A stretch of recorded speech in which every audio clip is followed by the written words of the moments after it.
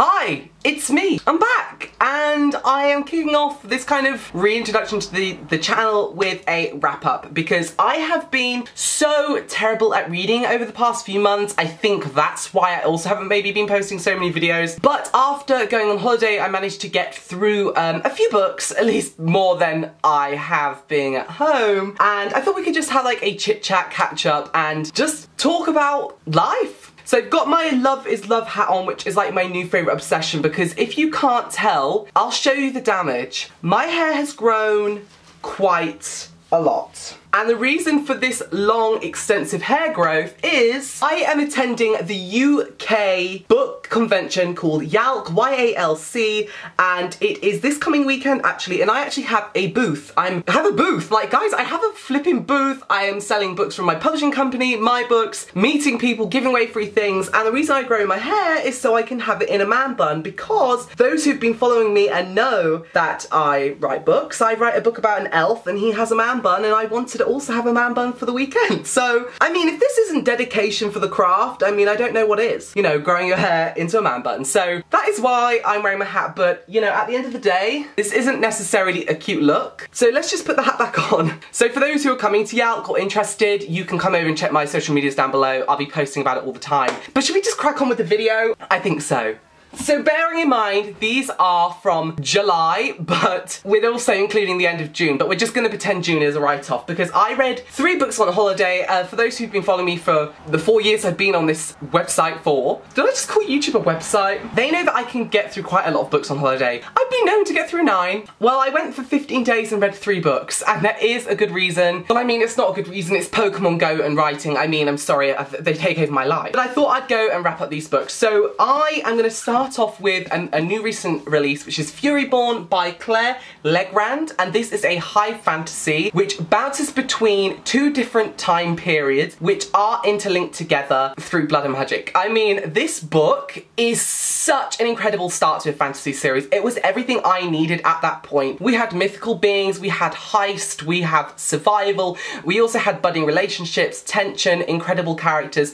I absolutely loved bouncing back and forth between the 2 main characters' points of view, and I also love bouncing back and forth between the 2 time zones. In my mind, when I first started this, I was apprehensive and nervous because I thought it would be really confusing, but it was ridiculously straightforward. I really enjoyed this book. I mean, I can't stress that enough. I believe I gave this a 5-star on Goodreads, maybe a 4-star, but I think a 5-star. In my mind now, it should be a 5-star, so if it's a 4-star, I will be going to change it after I've had time to think, but guys, remember, you can change your ratings if you like. It's basically set in a world, well, 2 worlds, well, the same world, 2 different time periods where one there's magic reigns and one magic is non-existent, and I don't really want to say much because I generally didn't know much going into this, and I'm glad I didn't. I really enjoyed the reading experience. So, first book in the Empyrean trilogy, I like a lot, so check it out. And next I read a duology. It's not duology, what am I on about? Clearly I've been away from YouTube for a while because I can't speak. But I actually read the first 2 books in this series. It's the Sword and Fire series by Melissa Carso. I'm really excited to talk about this series. So it starts off with the Tethered Mage and it follows up with the Defiant Heir. I want to first say I do really enjoy this series, but the first book just didn't sit well with me. I just didn't enjoy it as much. It was very politically heavy. It does set up in this fantasy world. It's very almost Venetian in a way, but you have this struggle for control, and I believe the first book really is a build-up to the main character coming into herself and learning that she is powerful without power. But the idea of this is there are mages in this world and there are not mages, and these people called falcons can tether to a mage. So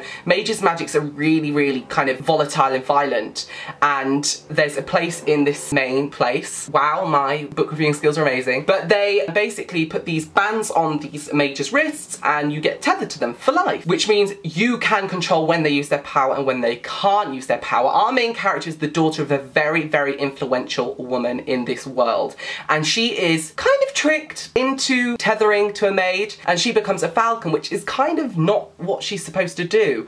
And yeah, so the first one I think I gave it a 3-star. Now this one I gave a 5-star. If I could have given it more, I would have. Who said that second books are worse than number 1? Because this book was incredible, and the reason why I like this one, and I won't go into it too much because of course it will be spoilers, but the introduction to Witch Lords. If you like the ACOTAR series and the fact that book 2 changes love interest and you have this new exciting writing Rysand, you will like this one. I swear to you now, it is so worth a read. It really is, and oh, I just love the Defiant Air. It's so good, and I cannot wait for the next book. So yes, I read these two. Now, I kind of briefly mentioned earlier that the reason why I haven't read so much is because number one, Pokemon Go was taking over my life now, because I kind of love it. But also I am writing, and I currently have a few projects on the go. I'm trying to balance time, and of course I'm still publishing as well, which is ridiculously fun. So for those who don't know, I've written 2 books in a series. It's Cloakedinshadow and FoundinNight. It's an LGBT fantasy with elves, dragon shifters, shapeshifters, magic, druids, all this good stuff.